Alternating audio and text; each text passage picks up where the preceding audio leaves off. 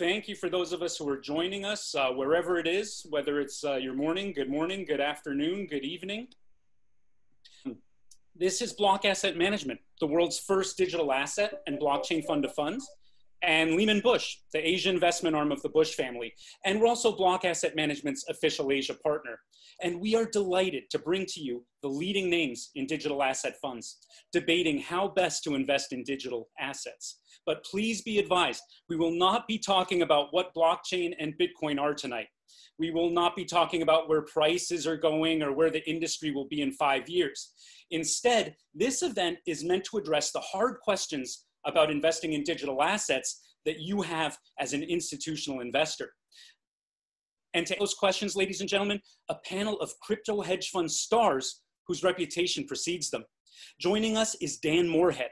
Dan was a Goldman Sachs trader and global head of FX options at Deutsche Bank before founding his own FX platform and then founding Pantera in 2013.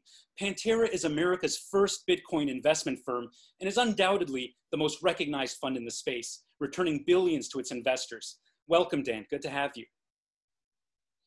Also with us is Desiree Miller, a former portfolio manager at Credit Suisse. Desiree is the CEO of Swiss Rex AG, whose fund is one of the industry's best kept secrets, consistently outperforming most other funds and driven by research, the valuable product in its own right. Thanks for joining us, Desiree. Also joining us is Jeff Dorman, CIO of Arca Funds. In addition to 2 decades of portfolio management, he's also served as COO of major fintech firm Harvest Exchange. His widely read blog, That's Our Two Satoshis, demonstrates his unparalleled understanding of both the macro and micro events driving the digital asset industry and market. Welcome, Jeff. Next, we have a veteran derivatives and options trader for the likes of Paribas and Deutsche Bank. He went on to found the award-winning multi-billion-dollar asset management group Trafalgar. Now founder of the Altana Wealth Fund, he's sought after as both a writer and speaker on digital asset investment. Welcome to you, Mr. Lee Robinson. Also with us is Kyle Samani, a software engineer whose skill and dedication led him to found and serve as CEO of a smart glasses venture that was acquired in 2017.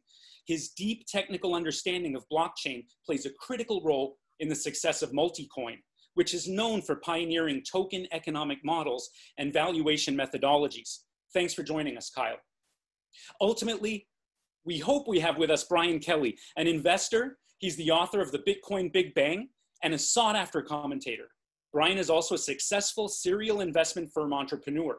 His latest venture, BKCM, offers a flagship fund that actively manages a portfolio of digital currencies. So welcome, Brian, if you're joining us. I'm your moderator, Ernie Diaz from LehmanBush, and I'm also joined by moderator Kevin Ballard and our host, Manuel de Luque Montaner of Block Asset Management. So it's time to start. And a reminder first to all, we won't be presenting the funds themselves, but rather how their managers' strategies and insights may or may not align with your goals. Of course, more information on all these great funds will be made available following our Q&A. But first, we're going to break this panel into 3 phases. First is diversifying into crypto assets, its challenges. Second, whether or how to diversify into that fund that's right for you. And third, we'll finally be debating on whether investing in a fund of funds is the ultimate diversification. So for phase 1, we're here because we believe we need exposure to digital assets. But that in itself brings up a lot of questions and challenges, as I'm sure our panel will agree. So for our first question, one we run into a lot is, shouldn't we just invest in Bitcoin? I mean, it's comparable to the Amazon or Google, say, of cryptocurrency. So we can assume that it's safe for the long term. And all these lesser known cryptos could very possibly die a MySpace or a shop.com death. So to be polite and ladies first, Desiree, could you let us know what you think, what you would say to an institutional investor who's thinking, you know, maybe I'll just go long Bitcoin? Hi, everyone. It's my pleasure to be on the call. Yeah, as you say, I also think Bitcoin is already comparable to the Amazons and Googles of this world. It already has a big brand and a large market capitalization, but I personally would have loved to buy Google when the valuation was still below 1 million around the year 2000. And that's also the projects I'm trying to find in the crypto space. The hidden gems in the back rows on place 30, 40, 50 in terms of market capitalization, but with good fundamentals and business models. That's the ones I want to have in my portfolio. But in the end, as you say, it's a young industry. Many of the 5,000 tokens that are currently being traded on exchanges will die. And that's why I believe in active management. Good point. And Lee, as we've noted on your site, and as you said, the majority of your fund's value is currently derived from the price movement of Bitcoin. So are you a little more pro Bitcoin, and of course not all chips on, but what's your view on that question of just weighting heavily towards Bitcoin, say, whether you're active or passive? Well, we're heavily weighted towards Bitcoin at the moment, but that can change. And from our point of view, the crypto space is still relatively young, right? It's 10 years old, just over 10 years old. So the winner could well be, and probably will be, something else other than Bitcoin, and something else will come out there. There is such a demand for peer-to-peer currency. It's going to be worth trillions of dollars, that somebody's going to work on something that is better than Bitcoin, and eventually there. The prize is so big that it's not going to be ignored. And you seem to forget that this is not a relatively speaking quite small currency compared to, say, gold, or compared to silver, or compared to the Mexican peso or something like that. So we definitely think that you should be cognizant of the fact that somebody else will come in, and that's why, sadly, in this space, you need to go to a third-party manager and seek their advice. I want to follow up on why you said sadly, but to keep it with Bitcoin, because you said something intriguingly and great point about the relatively small market cap value of Bitcoin in its own right. Are you hinting that it could be a MySpace? Do you have other coins that you have more faith in? I wouldn't imagine it's Ether. All that talk of the flippening was a good 3 years ago, if I remember correctly. Look, you pay a manager for many things, but one of the things the manager does is provide a service, and provides custody, provides the ability to give you insight, but also to pick the winners. And Amazon could have fallen by the wayside, and Google could have been beaten by Yahoo. Who knows? But the point is here, we are at the moment of the view that Bitcoin is the winner, and has been for a number of years. But we are open-minded to the fact that over time something else will come along. And the nice thing about digital currencies are that they're very transparent, they're very easy to find. And if one of them is suddenly going from number 1,000 to number 10 in market capitalization, we're going to notice it, and we're going to think very hard about switching. And we were involved quite heavily in Litecoin in 14 and 15 at the very beginning, and of course, no one talks about it anymore. And the technology behind Litecoin was excellent, and arguably in some ways better than Ethereum. But of course, the trends change. So we're open-minded, but this is why you pay a manager. He's meant to be looking and protecting your back and making sure that he changes from Bitcoin to something else. I appreciate you, Lee. Thanks for that. I mean, yes, in this phase, we're kind of trying to explore about the challenges of just exposing our portfolios to digital assets. I know you've got some great points to make about how to diversify with a fund and the benefits of that kind of active management. But let me move to a second question, please, because this is an important one. Yes, everybody, so many people don't even know the difference between Bitcoin and blockchain. It may surprise some potential investors that there's far more to the investable digital asset universe than Bitcoin and even other cryptocurrencies. There are quite a few sectors of this ecosystem. So I'd like to ask Kyle, which do you find most compelling? If we can put this in terms of reducing risk through diversified investing, because ladies and gentlemen, you should know that Multicoin is quite visionary. They invest in all sorts of even startup blockchain companies. So I'm kind of throwing you a curveball, Kyle. Can you tell us about some of the other sectors available, but which ones you find compelling from an institutional investor standpoint who's interested in, diversification as risk management? Sure. So the way we think about crypto is, what does this kind of core technology do? The internet was a new way to send information around. And in 1994, it was kind of hard to understand what is the information arbitrage gap? like, and how do you make information travel more efficiently? And that was a very abstract, right, thinking, and people didn't understand what that is. When I look at crypto, crypto is really about reducing trust for people to engage in financial contracts or technical contracts of sorts. And so we wrote an essay a little more than a year ago. What we call the crypto mega theses that like encapsulated our kind of I've been in the space now kind of 4 years full time and 3 years professionally, taking all of that kind of thinking and distilling it into 3 core theses, all of which are fundamentally about reducing trust between parties that engage in some contract. And the first of those theses we outlined is what we call open finance. That's also sometimes referred to as DeFi, which is kind of a buzzword right now if you're in the crypto community. Open finance is really about enabling either bilateral, trilateral, or multilateral contracts between large numbers of parties to work where there is no middleman, there is no counterparty risk, where you have code that can arbitrate disputes and manage large-scale contracts. A simple example of that would be like a money market, where you have lots of money going in and lots of money being borrowed from that pool. Second major thesis that we invest along is we call Web3, which is really about enabling increased access to data and about managing kind of data online. A lot of these opportunities we're seeing today are around like increasing internet access in things like Helium and Arweave. And then the third major thesis is the opportunity for non-sovereign money, or is what's more kind of colloquially known as digital gold, which is really reflected by the Bitcoin thesis. Each of these 3 theses, we believe, is $1 trillion over the next decade. Each of these theses is $1 trillion, you're saying?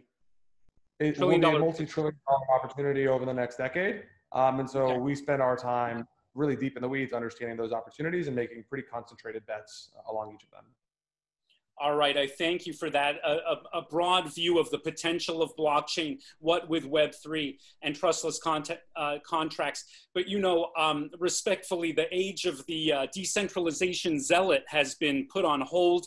And I've got to say, a lot of our institutional investors, they like to hear that talk. It's all very exciting, but we're really trying to drill down on what are kind of investable opportunities like DeFi you mentioned.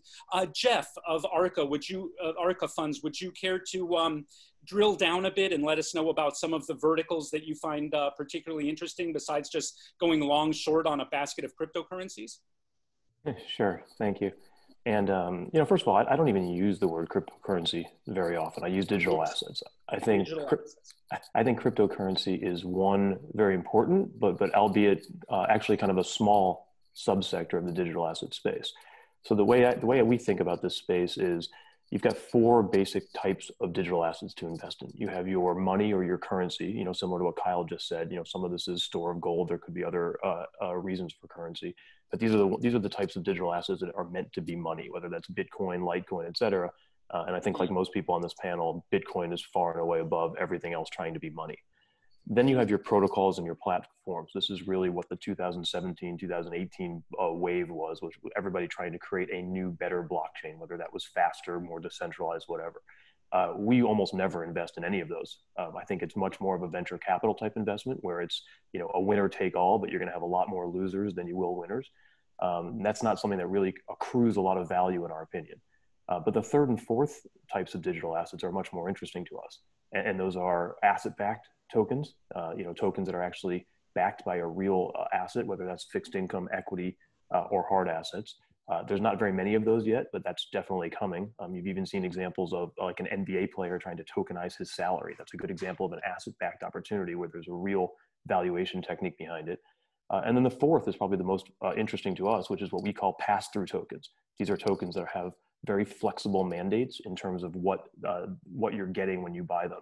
It can be part utility, it could be quasi-equity, it could be an amortization feature, it can be a way to bootstrap a network, but these are tokens that actually accrue real economic value when you own them. And we look at this space much like the fixed income market, which is you can no longer just say, I'm a fixed income investor, because the next question is, well, what does that mean? Are you invested in munis or govies or corporates? Are you invested in investment grade, high yield, distressed, preferreds with warrants?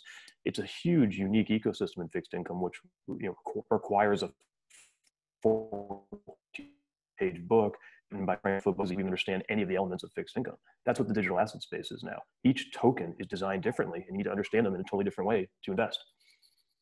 Thank you for that, Jeff, and extremely interesting. but I believe the gauntlet has been thrown, because if I heard you right, you don't find the venture side of blockchain interesting. And Dan, you know, on Pantera's site, it says you focus on ventures and blockchain projects. Would you care to counter and illuminate what is still interesting, if indeed you still are interested in venture and blockchain projects and investing along those lines? Oh yeah, we invest in the whole blockchain space. So we invest in venture companies, we invest in very liquid blockchains like Ethereum and Bitcoin. And then we also invest in new projects that are being launched and are going to be new tokens. We see value in the whole spectrum. You know, there's pros and cons. Bitcoin's incredibly liquid, but you know, it's very volatile, and the chance it goes up 100x from here is pretty small. However, some of the venture projects we invest in, or some of the young token projects, they can go up 100x. So, you know, we want to offer that to our investors, the ability to get either really liquid things that have more certainty, or illiquid things that, you know, could have more upside. Thanks for that, Dan. Go ahead. Sorry. Okay, so we're kind of venturing to keep it. One last question on the exposure to digital asset side, not about the hedge fund per se, is that as responsible investors, we should know what we're putting our money into. You know, a lot of what funds and everyone's investing in now are crypto derivatives, Bitcoin futures particularly, and that whole space can be quite opaque and illiquid. So for those of you who are weighted towards derivative trading, shouldn't we wait until there's more adoption and transparency in the space if we're truly interested in diversification and risk management? Is Brian with us? Brian Kelly, would you like to field that one? Hey, all, I'm here. I apologize for being a bit late there. No worries, Brian. Better late than never. Great to have you. Good to be here. So listen, yeah, Bitcoin derivatives, Bitcoin futures have been a big part of the investing. And actually, you know, for institutional investors that already are either a CTA, registered with the NFA, or already have kind of the pipes into the futures and derivatives exchanges, it's a pretty easy way to get into the space. You know, and you can continue to do that. And they're actually getting a lot more liquid than they have been in the past. So you're trading some serious volumes there. You can get in and out of stuff pretty easily. I mean, I remember, you know, when I started, I got into this in 2013, 2012, 2013. And, you know, if you did a $50,000 order, that was a big order, right? Now you could buy $5 or $10 million worth of Bitcoin with the push of a button. So things have changed dramatically. I think it's a way to kind of dip your toe in the pool and see what it's like and get that diversification. But I would agree with everybody else. There's a lot more to this than just Bitcoin. I mean, what we're really investing in, and the way that we look at it, is that, you know, you have a new economic structure here called the crypto economic network. And the token part of it needs to act like a currency, needs to have some kind of incentive for investors to be involved in that. So that's what we look for. And there's a whole range of them. I mean, there's 10,000 cryptocurrencies now. You know, probably 9,900 of them are going to go to zero. But the other 100 are pretty interesting. Okay. I like the way you frame that. Thank you, Brian. So we'll wrap up the first phase then. Thank you for those insights on the market itself, different areas that we can be investing in. And it's probably too early to summarize, but I do want to transition into the panel's specialty, which is the merits of active management and investing in a hedge fund as opposed to other strategies. So if I can move into the second phase of diversification, which has to do with choosing a fund. You know, traditional hedge funds, I'm sure you're aware, are taking heat for underperforming compared to the market and ETFs. Respectfully, many crypto hedge funds are returning less to investors, obviously for obvious reasons, than in the frothy 2016-17 crypto market. So Desiree, you know, you're well known. Swissrex is well known for its very valuable research. People pay good money for it. And you talk about actively analyzing and finding the best tokens to invest in. But, you know, again, I'm an institutional investor. It's all about diversification and risk management. Why would you recommend an investor expose her portfolio to digital assets, to consider a fund first, rather than say a cryptocurrency ETF. I could get into a couple of ETFs mirroring the trend in equities, you know, the top 10 currencies and ETF are up and coming. Wouldn't I have comparable diversification and therefore a chance at gradual upside? So in my opinion, crypto is a very young and inefficient market. And there are great opportunities to generate alpha by doing active management. I mean, compared to equity markets, they are already very mature. We are more in the hedge fund industry 50 years ago. So there are great opportunities, of course, with certain risks. But once there are no more risks, there will be much less upside. And actually in Switzerland, we already have some FINMA regulated banks, crypto banks, and brokers, which we can use, which give us a very good infrastructure to do very safe trading and storage of tokens. Excellent. Thank you for that. I'd like to jump in there too for a second, actually. You mentioned really quickly risk management and diversification as if they're similar. They're very different. Risk management is not only protection against downside prices and doing things to protect against price movements, but also the service providers that you use, the auditors, the accountants, everything involved in risk management is much bigger than just price movements. And also on the diversification side too, with indexes in equities or fixed income are great after 50 to 100 years of data, and you know that it's actually representative of the universe. The indexes that exist today, if they're market weighted, they're pretty much just Bitcoin. They're 85 to 90% Bitcoin. That is not representative of what the space is anymore. And even if they're equal weighted, it's largely just what we talked about earlier, which is cryptocurrencies, which is a very important but not an all-encompassing area of the digital asset space. So diversification is great if it's actually representative of what you think it is. The indexes that exist today are not representative of this space. And again, risk management, I don't think diversification gets you to risk management. I think it's all the other things that an active manager does that helps you with risk management. That's a great point. Thank you for that. Yes, a good point about the risk management. I mean, it's trite to say. I realize that because it has so many aspects, but then maybe I can open things up by mentioning that, a lot of the, at least the Asian investors that LehmanBush is talking to, they're willing to expose, on average, 5 to 10% of their portfolios to digital assets. They're ready to go, but they worry about regulations in America, the legal environment. Everybody's worried about platform hacks and custody. So maybe Dan, maybe you could lead us off by telling us about what specific risk mitigation strategies you have in place to make investors comfortable with sizable allocations in terms of some kind of stack, if you can describe it in a concise way, please. Yeah, we started off in 2011 and it was the Wild West. There were no custodians. I had 250,000 Bitcoins in my head. It was a pretty wild era. It's so different now. You have this Chicago Mercantile Exchange doing custody. You have the New York Stock Exchange doing custody. And the regulatory issues, which were real 4 or 5 years ago, really, I think are all behind us. All the agencies in the US have ruled. They've all been neutral to positive. And so all those worries that we had that were valid 4 or 5 years ago, I really think are behind us. And that's why you're seeing massive institutions. All the biggest endowments have exposure to crypto now.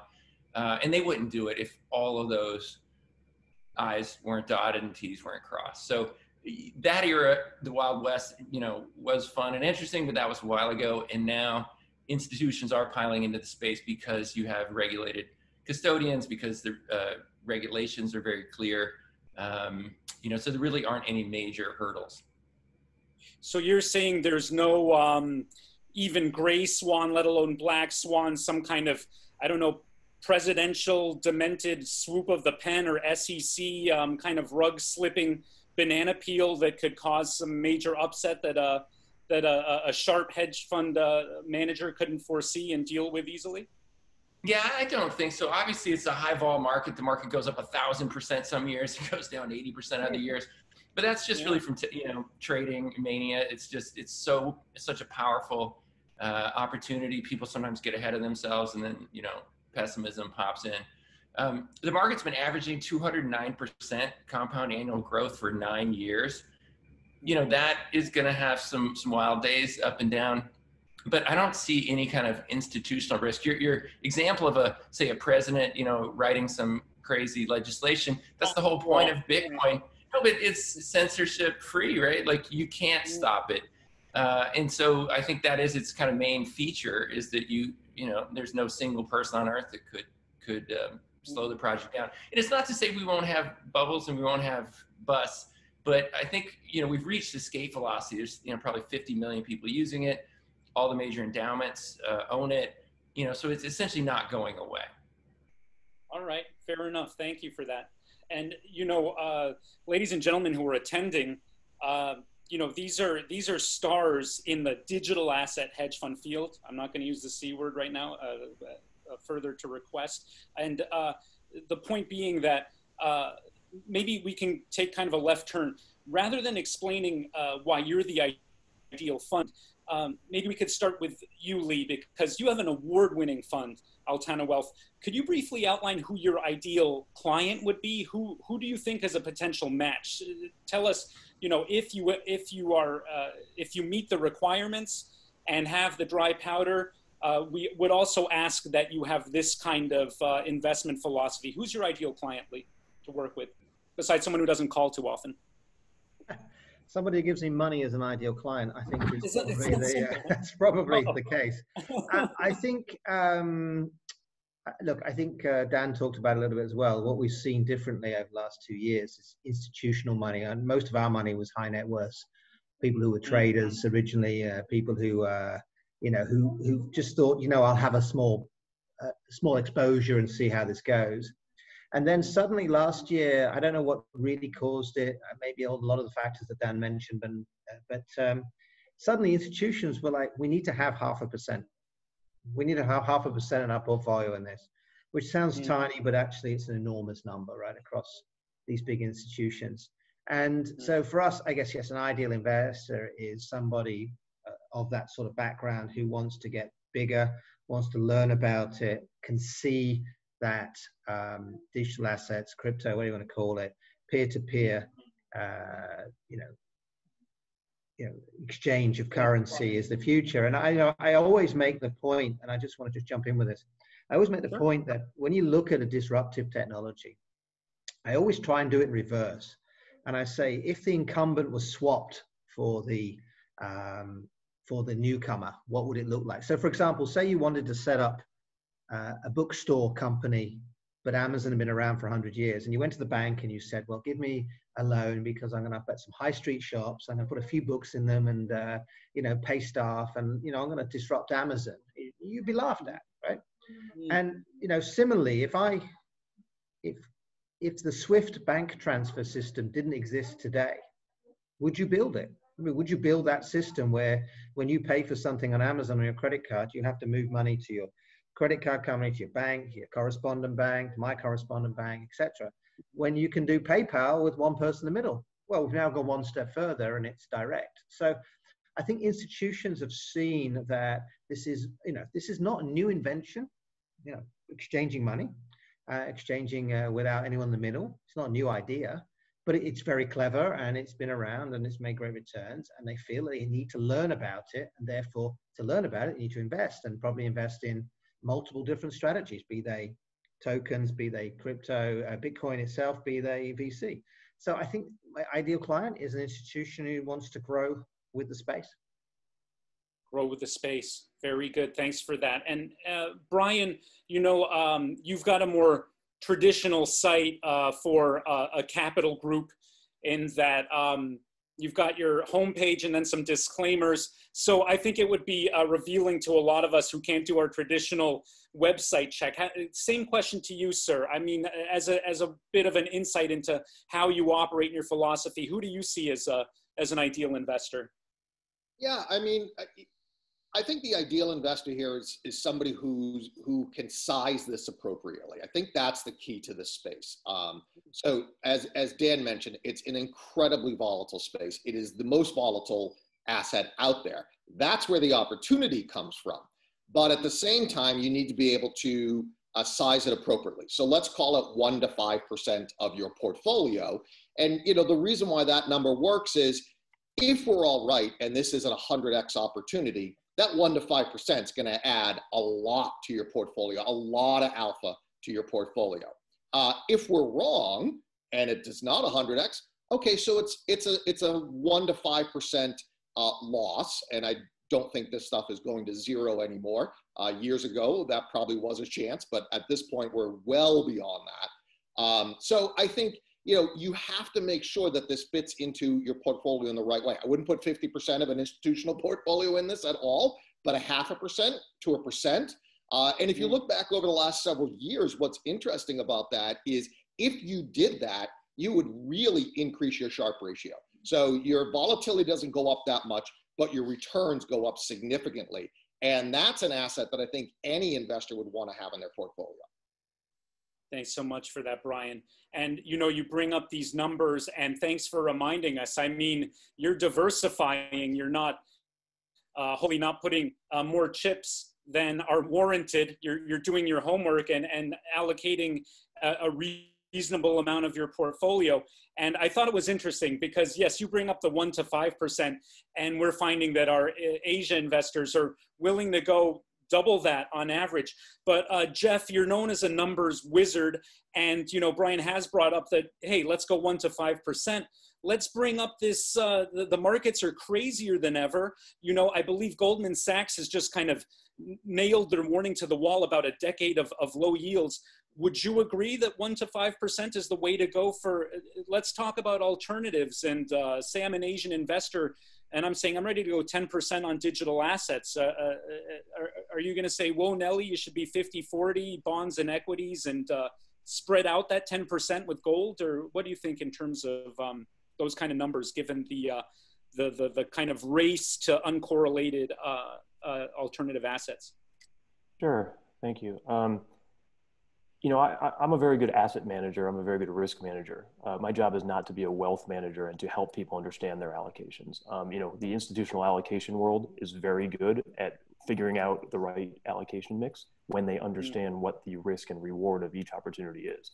What I will say is that I think this industry has come a long way from 3 or 4 years ago, where it was just, we're going to buy Bitcoin for you, and therefore you should put a small percentage of your net worth in here. As we said earlier, this is a huge and growing asset class with a lot of different opportunities now. And we try to set up our fund that anybody who wants to put 100% of their assets can. You know, we have a sleep at night fund. We are not, you know, subject to the volatility of Bitcoin or cryptocurrencies. We are finding real assets with real value, where if you want to put your entire portfolio in our fund, you could. Now, of course, I'm not suggesting that anyone does that. Everyone should run their own analytics and their own you know, asset allocation models. But, you know, again, our ideal investor is someone who believes in transformational technology and innovation, but isn't afraid to deviate from the herd. And if you believe in tokenization, there's a lot more to this than just money and cryptocurrencies. I believe digital assets will be the third part of, the capital structure for many companies. And ultimately, you're going to have debt, equity, and digital assets in your capital structure. And as a result, you know, the Starbucks of the world, the Amazons of the world, they're all going to have a digital asset at some point. And, you know, we have a 3 to 5 year head start before the Aries and the Oak Trees and the Blackstones get involved in this space, where we can create value. So if you believe in tokenization and you believe in value capture in something that very few people are focused on, and you believe that there's an active manager like myself or others in the room who are good risk managers, you know, put as much as you believe in a fund like ours, and we'll manage it accordingly. Super. You know, I'm so tempted, Jeff, to follow up on your comment on being excellent at managing volatility when, you know, ARCA focuses on capturing alpha in small and mid-cap digital assets. But I would like first to give Kyle a chance, because you're also talking about this belief factor. And it's a very good kind of dividing line or unifying line, isn't it? Because Kyle, I'd like to give you a chance to answer the question about your ideal investor the same way, because here you are focused on seed stage projects, and you go multiple rounds with of equity with smaller projects that you believe in. I think it would be fair to say you're the most kind of visionary money manager on our panel. So does that belief factor, would you agree or expand on that and say, yes, you know, if you're looking for, you know, a short-term alpha or growth, forget it. We're looking at more long-term growth in the space. So I'm flattered by the comment. I'm not sure I'd go that far. A lot of the folks on this panel here are pretty smart and have pretty good thoughts. Where we spend, so our ideal investor is someone who wants to bet firmly on the crypto space for some minimum time horizon, let's say 3 years minimum. And they're willing to underwrite some volatility between here and there. I think that is true for everyone here. Having folks coming into and out of a fund on a quarterly basis in crypto is just kind of counterproductive. There's just a chance your first quarter is bad. So on someone with that kind of time horizon, most of our investors today, we run about 100 million across 2 funds, and most of our investors today are large family offices. We have a handful of institutions and endowments, and a large number of kind of famous technology celebrities out of Silicon Valley, guys like Andreessen and Fred Wilson and New Square Ventures and those types of folks. That comprises most of our LP base. As we grow, our LP base is becoming more and more, let's say, traditional. Today it's skewing towards family offices, and now some endowments are making their way in. Our view is that, yeah, if you have the reasonable time horizon, then you can kind of pick your fund strategy, either venture or hedge fund. That we provide one strategy for each of those, but all based on kind of fundamental research and understanding. The other really interesting thing in crypto is there's a lot of ways to make money having a fundamental worldview that's not a 10-year venture view. There's a lot of things in crypto that I believe will be, say, meaningfully higher in price 12 months from now, but I believe maybe 6 years from now, maybe much lower in price. And like the crypto space is full of those kinds of opportunities. And because this space is liquid, there's tremendous opportunities for alpha there. One thing I've had to really reorient my head around over the last few years being in the space is that I shouldn't, given these assets are liquid, I don't need to force everything to the venture tier of I want to be long this thesis for 5 to 10 years. But there's still a lot of opportunity, even on a fundamental basis, on, let's say, a 6 to 24-month time horizon. Great. Thank you for that. And, you're talking about your long-term time horizon. Of course, we all have to think about that. Let's flip the script, though. Desiree, a lot of air has gone out of the souffle. A lot of the excitement has left the room towards cryptocurrencies lately, because we all talk about long-term, but at the end of the day, we follow trends. We're not immune to hype and market cycles. And, when crypto failed to be, at least let's say Bitcoin failed to be inversely related to the stock market, a lot of people kind of lost, I don't want to say lost interest, but they decided, let's put things on hold for now. How are you seeing this kind of flatness in the price of Bitcoin?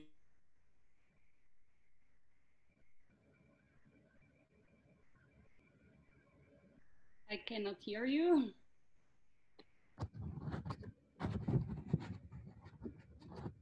Ernie, are you still there? Oops. So then I guess I will just start answering his question, which probably began with the large drawdown we saw in March, not only in the crypto space, but in the entire asset space, including equities, gold, and all asset classes. And actually, with our strategy, we have 2 alpha generators. One is the asset allocation. So we decide how much exposure we effectively want to have to the market. And the second alpha generator is the token selection.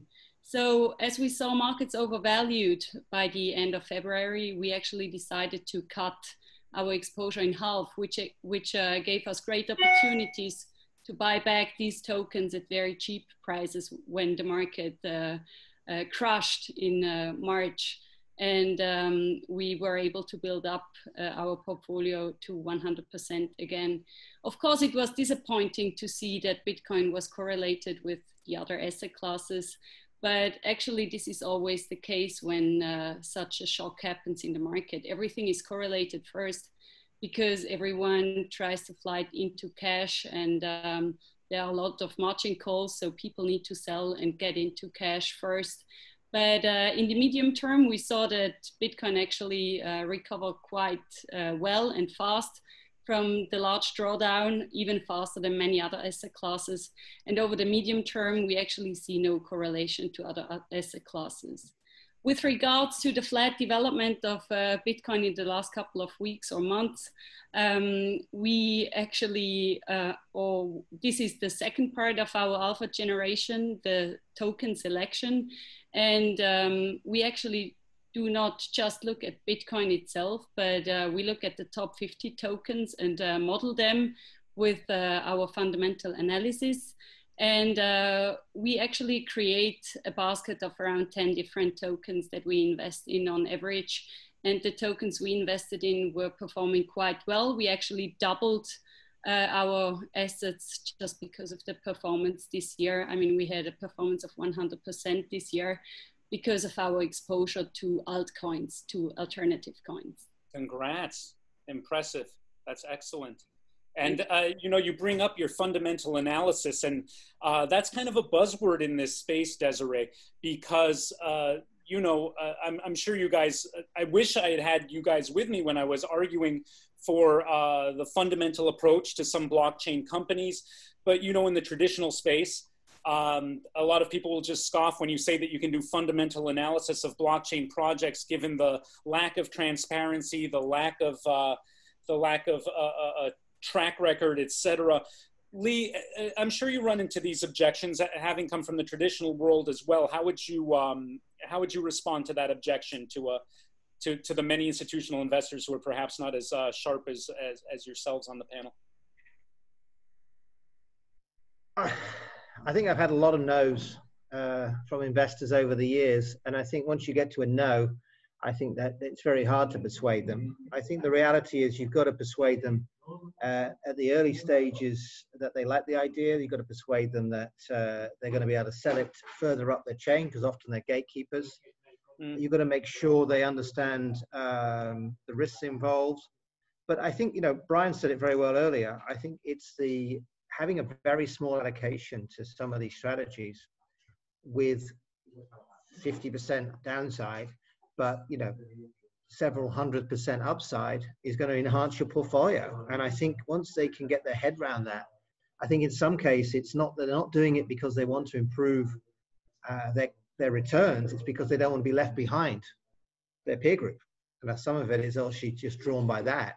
And I think that's one of the big changes with last year, you know, with the likes of Yale and the likes of Paul Tudor Jones, some of these more respectable groups, they've made it easier for people to get invested, but more importantly, made them fearful that if they're not invested and they underperform by 5-6% because they don't have a 1% exposure, they have to be in. But no, my experience is once they're a no, you need to just put in your diary 3 to 6 months later, when Bitcoin's higher again and crypto's higher again, to just phone them back again and see what you can do. But no's are very hard to turn around. That's of great value to folks like myself. Thank you, Lee. That's always, you know, talking to institutional investors and, let's say, guiding them in their decisions. But really, maybe I mishandled the question. I wanted to dig into this fundamental because, you know, when somebody from the more traditional side tells me fundamental analysis in the crypto space, pshaw, or some similar sound effect, Desiree obviously is well versed and a believer in the fundamental side. You know, I'm talking fundamental versus technical. You've got investors that say, well, I hope this fund is mainly talking about Bitcoin futures and things that lend themselves to, you know, technical analysis, as opposed to trying to fundamentally value blockchain companies. Brian, what do you tell? Have you run into this question? What would you tell someone with this kind of attitude? Yeah, so, you know, in terms of the fundamental analysis of crypto, ultimately what we're talking about is network effect. So you can kind of apply some of the same techniques that you might have to internet companies that you did in the 90s, where eyeballs, or Twitter or Facebook. What are your monthly active users? You know, that is the exact same thing that you have here in the crypto space. You can look at addresses. We focus a lot on address growth. So, you know, if you start to see address growth, that's akin to seeing MAUs going up for Twitter or for Facebook. And that is as fundamental as it gets right there. That's what everybody uses. So, you know, I think there is a way, and we're all kind of learning. Everybody on this panel is a pioneer in this space in terms of how you analyze this asset class. But that being said, doesn't mean you can't use traditional techniques. Doesn't mean that we don't use that. In terms of, technicals, what's kind of interesting is that, much like the foreign currency space, a lot of my background is in spot foreign currency. These assets respond quite well and act quite well with the technical. So, for us, we use kind of a blend of both, right? And ultimately my job is, to make money for investors. And, when I write the monthly letter and say we're up X%, most people don't care if I did it with technicals or fundamentals. We do both. We kind of call ourselves a quantamental shop. But ultimately, what matters is what works. And in this space, the combination of the two actually works quite well. Just jumping back in, Ernie, I think just to answer the question again, I also make the point, and the Argentinian peso, whatever it's worth, 500-600 billion, air miles, 750 billion, which, by the way, just recently, American Airlines and Delta have securitized bonds against their mileage program. And yet, you say to people, do you think crypto is worth nothing, 5 billion, 10 billion? They say, no, it's worth something. It's internationally used. It's used globally. It's a global phenomenon. And I say, well, do you think that's more important than air miles? No, they might say no. I say, well, do you think it's more valuable than the Argentinian peso in a country that's bankrupt? And they say, yeah, pretty sure that's the case, right? And then, you start going through it. And there are a number of currencies in the world that are traded with less liquidity daily, that are worthless, fiat currencies, are bankrupted several times, that the actual value of them in circulation is much higher. So, you start looking at a relative value. Big cryptocurrencies or digital assets, what you want to call them, they might be niche and they might end up being 5 billion for gamers only, but if they're going to be global and used by everybody, they're trillions. There is no middle number. There's no 165 billion number where that's the value, right? But when you put it in that perspective, I'd say a lot of these answers too, just to jump in here, and I apologize, Lee, a lot of these answers thus far have been focused on cryptocurrencies themselves, right? The actual currencies, the ones that are trying to be money, whether that's Bitcoin, Litecoin, et cetera.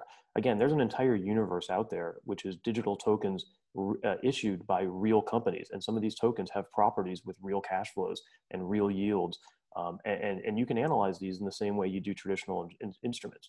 So there is a whole universe of assets out there that can be modeled. I mean, I have a member on my team who has 15 years of experience at KPMG doing international M&A modeling, and he has a JD and a CFA. And he's far more valuable to my team than anybody with a technology background or a venture background looking at the future, because we are really looking and modeling the value of these companies and the tokens that they're issuing in their capital structures.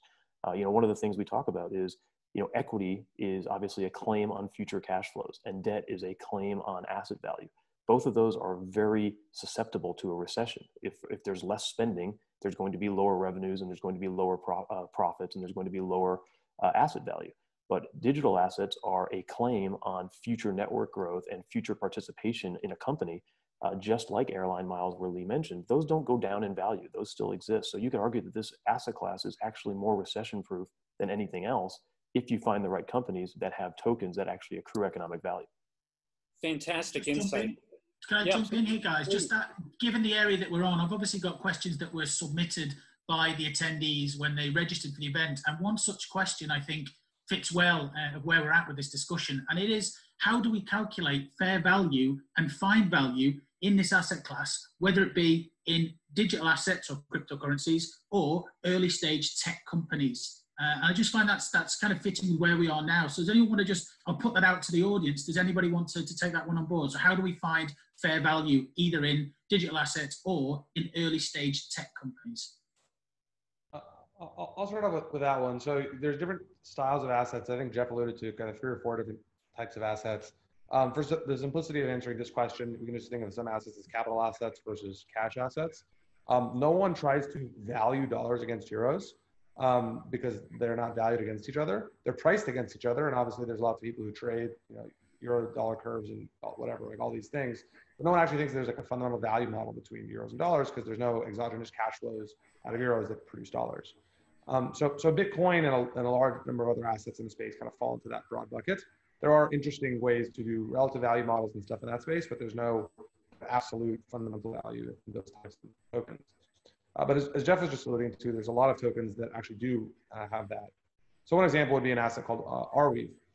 Arweave is kind of like, think about it as Airbnb for your hard drive, or you can like rent out hard drive space and get paid for doing so.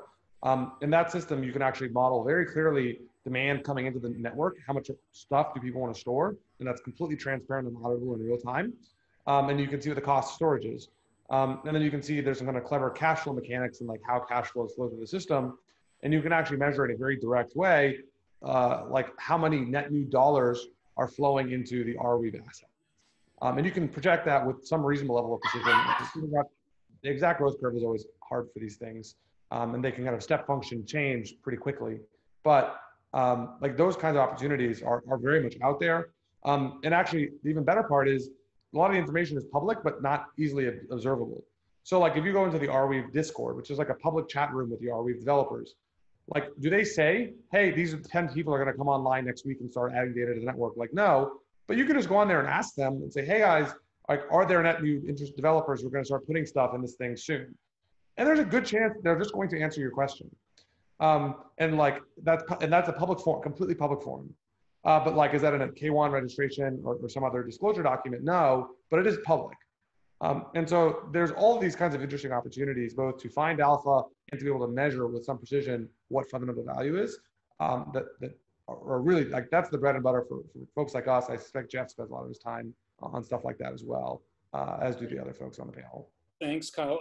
But yes, Jeff, you alluded to that as a universe, and from where we're sitting anyways, this is still quite nascent and hasn't attracted a lot of attention, but you do see that having said that, yes, now we realize there is a good swath of digital assets that bear up to fundamental analysis very well.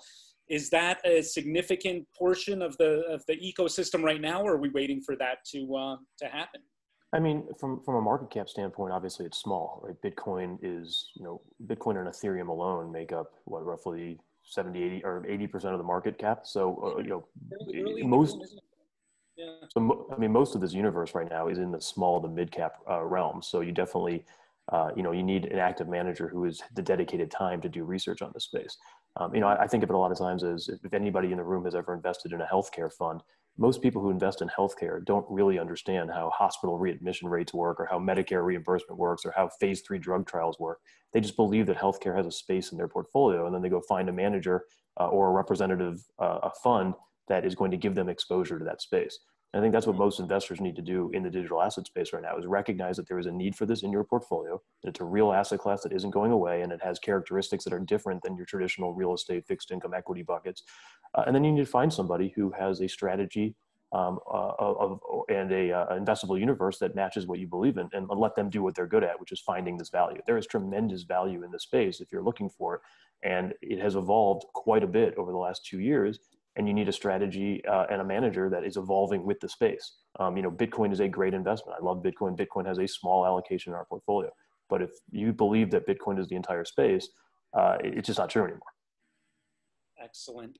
Well, you certainly capped off the second phase of diversification, which is the argument for investing in a digital asset hedge fund. Ladies and gentlemen in attendance, I think you'll agree that if you were to try to undertake research and investment on your own part, whether it's in this sector, the universe that Jeff and Kyle just spoke to so eloquently, and Desiree, that bears up to fundamental analysis, or whether you're using algorithms to do technical trading in Bitcoin futures, active management is a very good idea. And it does kind of fit that diversification mandate. So here's basically the last question, and I don't know how long it'll go, but the hope with Block Asset Management and LehmanBush is we were kind of leading you into having to admit. And Dan, I'll beg the question, because at a recent Bloomberg Digital Asset panel, you mentioned that it makes sense to spread out your allocation across a lot of products, or maybe you may have said even across a lot of managers. So there it is, guys. I mean, ladies and gentlemen in the audience, you should know that Block Asset Management invests in all of these great funds. We can't pick just one. Dan, do you agree that it makes sense for triple diversification, as we've laid it out tonight, to invest in a fund of funds, or are you going to make the argument for one fund above all? No, I do. And we've actually lived this. There was a time we were the only fund in the asset management space, and we only offered one product, and that fund only had one asset in it. So Pantera Bitcoin Fund was the only thing out there. And we went around to Yale and Stanford and everybody, and we pitched that, and it didn't work. Nobody wanted it because there was no diversification. And I think that is one of the big reasons that institutions are now allocating to the space, because there are, a half a dozen, very reputable firms. Each of those firms has 2 or 3 funds, and each of those funds has 30 different assets. So an allocator can actually build a portfolio that's diverse, both in terms of asset types, but, managers, all those kind of idiosyncratic risks. And so I do think it's very prudent for an investor to begin with some kind of diversified fund of funds type approach. And then, yes, if they become an expert in the space, maybe they want to start doing more single manager stuff. Thank you for that. Brian, care to comment? Again, our simple thesis is triple diversification. Get into crypto assets because you need to expose your portfolio to that asset class if you're at all interested in growing with the space, keeping up with the times. Get your that section of your portfolio actively managed. What do you say, Brian? Fund of funds is a great way to expose yourself to fantastic funds like yourselves. Yeah, so I think fund of funds have gotten a bad rap in the traditional world because people say they're laying fees on top of fees. I actually think the crypto space is the one space where fund of funds makes all the sense in the world. You're talking about a new asset class. It's incredibly difficult to travel around the world, and I know you guys have done this, and visit every asset manager. There's only a handful out there, and each of us invests in different types of assets, right? So you run the gamut from, our fund, which is in the top 20 or so, and we tend to look more like a long-short fund, whereas you might have something like a venture fund. And you can get exposure across that asset class. So not only can you reduce by investing in this space, you can reduce your kind of, you can add to your alpha, but by using a fund of funds or investing across funds, you can actually kind of mitigate some of the risk in this space. And you're going to have years, as Dan said earlier, you're going to have years where this asset goes down 50, 70%. It's new. This is just what they do. That's the opportunity. But in those years, if you're invested in, let's say, a fund of fund, or you're invested across funds, and maybe the venture funds are actually doing well that year. So it gives you diversity there, diversification there. Thank you. I'm so glad we're recording this. I'm going to be studying this because thanks for making my case so eloquently, Brian. But let's do some high school debate team. Who wants to speak against fund of funds? We'd like to hear the opposing viewpoint. I have the feeling maybe Desiree or Lee, you have some insights about do your homework, find a fund manager that you really share the vision with and have a good relationship, and go with them. Does anyone want to comment? Lee, Desiree? I mean, I think it really depends on the portfolio manager skills in the end. It's the same as with a fund like ours. You guys also have to choose the portfolios you want to invest in. You need to know what their strengths and weaknesses are, in which an environment they work very well and in which ones they don't. And potentially you also have to actively manage this. So I think in the end, it all comes down to the skills of the portfolio manager again. But I also think that fund of funds take out some volatility, and they are a certain hedge in difficult times, as was mentioned just before. Thank you for that. If anyone else wants to weigh in for I don't totally agree with Desiree there. I think that's not completely true. I think the portfolio skills are obviously important, but you've also got to do a lot of due diligence in any fund of funds business. The people maintain that they're still doing the right things. They need to make sure they've got the right custodians, the right infrastructure. You've got to keep on top of that every quarter, maybe every 6 months, as Brian said, travel around the world. So some of what a fund of funds does in any sector is mundane, boring, and a service. And you pay for that. There's a fee for that. And then on top of that, there's some portfolio allocation skills. And in some cases, that is the most important factor.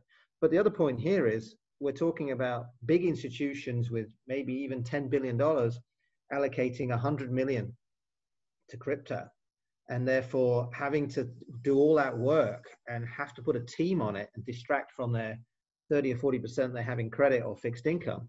I mean, it just doesn't make any economic sense to do all that due diligence work and the portfolio allocation work, everything else, for the savings they would make doing it in-house versus going to a fund of funds. So, you know, I think there's two sides to it. Fund of funds do get a bad rap.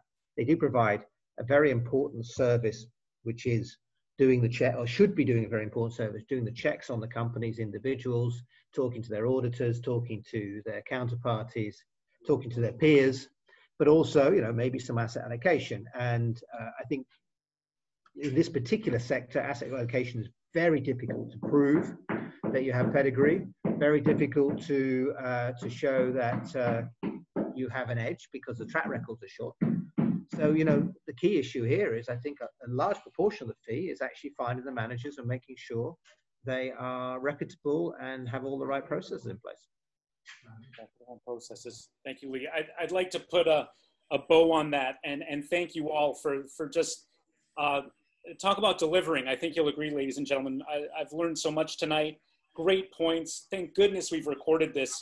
And I'd love to go on, but we did tell most of our audience that we'd go an hour. And as you can imagine, our panel have a lot of things in their day besides this webinar. So I think what we'd like to do at this point is Kevin is going to take over the Q&A, and I imagine you must have some questions out there in the audience.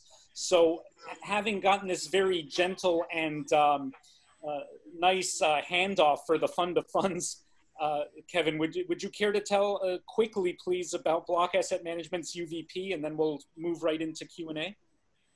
Of course I will, and some very, very valid comments all around there. What I'll say is that in 2017, the Asset Management started our due diligence process, analysing the digital assets universe in order to find the best managers and the most investable funds within the space, so that we could launch at that time the world's first digital assets and blockchain focused fund of funds, which was back in January 2018. Now we have almost 900 funds in our database at present. So you can imagine the ongoing task that is carrying out this due diligence, as Lee rightly mentioned, and it's lengthy due diligence that we, the team, undertake.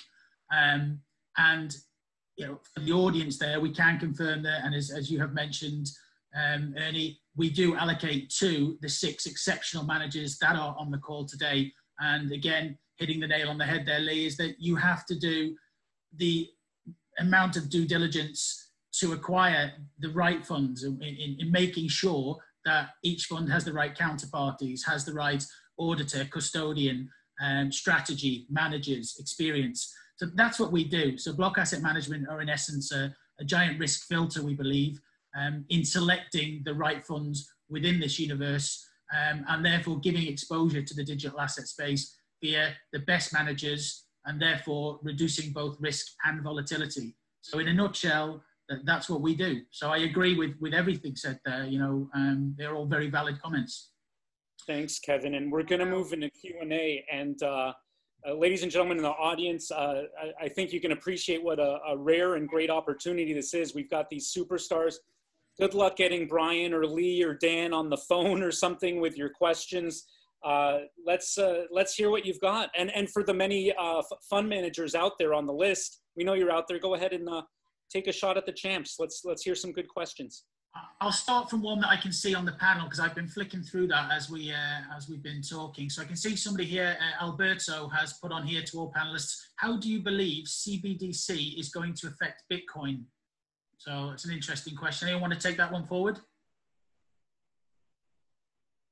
I'm happy to jump in on that. So the central bank digital currencies, for those that are unfamiliar with CBDC, I don't think they're a threat to Bitcoin at all. I mean, to Bitcoin and a lot of these other currencies, you're talking about you'd have the ability to opt into a particular monetary policy. And so with Bitcoin, similar to gold, the monetary policy is fixed supply. We're not going to print any more money. So whether or not a dollar or a yuan or a yen is digital or not. We effectively have that already. They're already digital. What you're investing in or what you're putting your money into there is the monetary policy of the country. And what we're seeing, obviously globally, is they're just printing a lot more money. So I think it's interesting. I think it's good for the space that central banks are in it, that the technology is validated, that this kind of new technology is saying, hey, this is good enough for central banks. It's got to be good enough for everybody else. But I don't think it's a threat to Bitcoin or any of the other currencies that we all invest in. I'll go maybe a couple steps further, actually, to add to that, which is, you know, at some point, every investment committee over, let's say, some period between 1996 and 2005, had to sit down and say, okay, like, what is the internet, and like, what is information, like, what does moving information around mean? Like, what are the impacts for society? We started to do things like Google, and that started to kind of like make this more real. And I think what central bank digital currencies do is they force every investment committee on the planet to sit down at some point and say, wait a minute, like, just to rethink, how does the current financial system work? You've got central banks and then commercial banks, and how money kind of flows through the system. And if you sit down and then you're forced to rethink about it, and there's some new model from the central bank, it just forces you to also look at the kind of adjacent thing, which is, you know, Bitcoin, Ethereum, Libra, whatever. And so in that sense, central bank digital currencies are good because it just creates new attention to go look at crypto things that would otherwise not dedicate its attention towards the asset class. Great. Another question that was pre-submitted, and one that I've been asked several times myself. During the recent COVID-19-led crash, the crypto market also fell in line with traditional markets, when obviously it's supposed to be an uncorrelated market. Can anyone in the panelists sort of give their explanation as to why there seemed to be a coupling between the digital asset space and the traditional markets? Kevin, I'll do that if you like. Bitcoin is uncorrelated with all assets, with the exception of very, very steep spikes in down risk scenarios. And so there have been 5 since Bitcoin has been frequently traded. And in each of those, Bitcoin's been highly correlated for an average of 31 days. And then over 73 days, that correlation fades back to its essential 0. And that's actually what's happened here. Is in the early part of March, Bitcoin was highly correlated with the S&P, and now it's not. And I think Ernie's earlier point, I want to stress to participants, is you should have some money invested in an industry where you're complaining that it's only up 30 to 100% during a once in a century pandemic and financial crisis, right? All other assets are down. Most hedge funds haven't really made money for years. Ernie's asking, hey, why isn't Bitcoin up more? Bitcoin's up 30%, Ethereum's up 90, our funds are up 60 or 70, and people are saying, hey, why isn't it even more? That's the biggest advertisement for why you should have some assets in the space. I'd also just to quickly say there's a very big difference between flight to quality and safe haven, right? A safe haven literally means refuge from something, right? And in the Bitcoin's case specifically, this is a refuge from a collapsing fiat currency policy and monetary policy, and potentially, like, you know, your own government collapse in certain areas of the world. Flight to quality means you're moving into it quickly to preserve cash in some sort of a, you know, downdraft or some sort of a crisis type mode. So just because Bitcoin did not act as a flight to quality during a very highly correlated period of all risk assets doesn't take away the fact that it can still be a safe haven for people looking to get their money out of an existing system that has been failing them. Okay, another question that's been submitted here, we can see on screen, is do you see the digital assets industry moving towards tokenizing their funds? What are the advantages or limitations in your point of view? Yes, we definitely see that, and we actually would love to tokenize our fund too. The issue currently is that regulation is not there yet. So it's not possible to trade these security tokens on exchanges yet. And if it's not tradable, it's not a big advantage for us. But I'm sure this is going to come in the next in the early future. Anybody else? Maybe one thing to add, what I would appreciate more about the tokenized fund is daily liquidity. It would be much cheaper to handle such a portfolio as a token, and yeah, I would appreciate that a lot. Thank you very much, Desiree. I'm conscious we're 10 minutes over, so I'll just go with one more question, which is again pre-submitted, which would be, what factors could drive demand and adoption in 2020 and beyond? So again, I'll just open it up to the audience, guys. I think we might all have an opinion on this. Maybe one more thing to add to this question. So I think actually Corona was the ideal environment for our fund strategies or for the crypto space overall, because people start questioning a lot of things, a lot of the existing infrastructure, banks and governments. And I actually also think, especially here in Switzerland or in Europe with the negative interest rate environment, and really the question, where do you want to invest when equities have already had a huge performance, and real estate as well? So how do you diversify your portfolio? Where do you get the return from?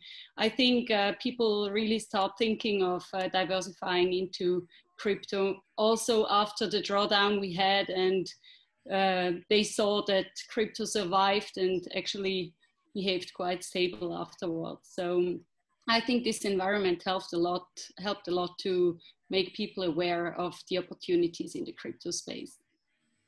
Yeah, I would add to that this is the exact environment that crypto and Bitcoin was developed for. If you remember, it was 2009, right after the crisis, that this was released, and it was because people were concerned about the traditional financial system.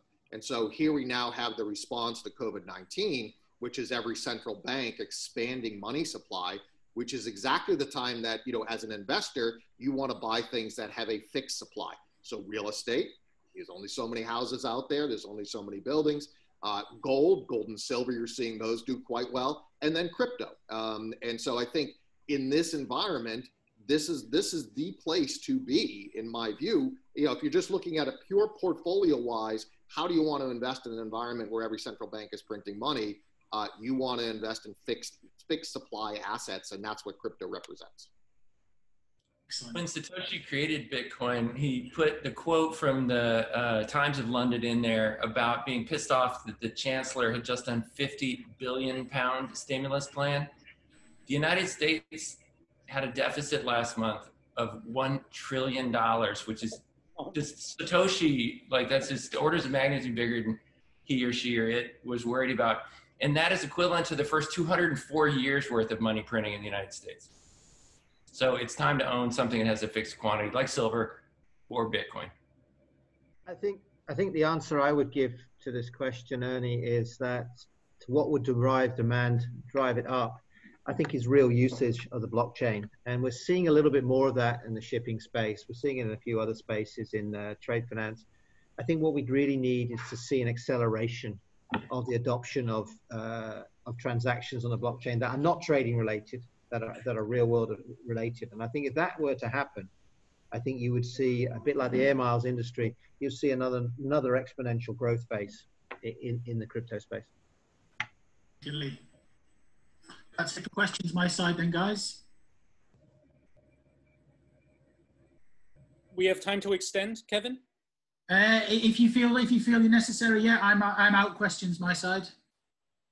Yeah, I mean, granted the time limitations that we promised are a very busy panel, unless someone is coming in now, why don't we wrap things up? Because, ladies and gentlemen, thanks so much for being with us. And do remember these names: Dan Moorhead of Pantera and Desiree Muller of Swiss Rex AG, Jeff Dorman of Arca Funds, and Lee Robinson, Altana Wealth Fund, Kyle Samani of Multicoin. Don't forget that Block Asset Management is invested in all of them, and we've talked about triple diversification tonight.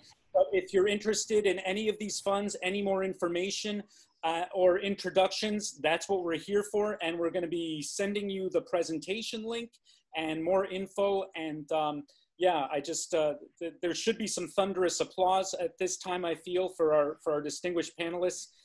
Ladies and gentlemen, thank you so much for your time and your great insights. It means a lot to us, and we thank you deeply.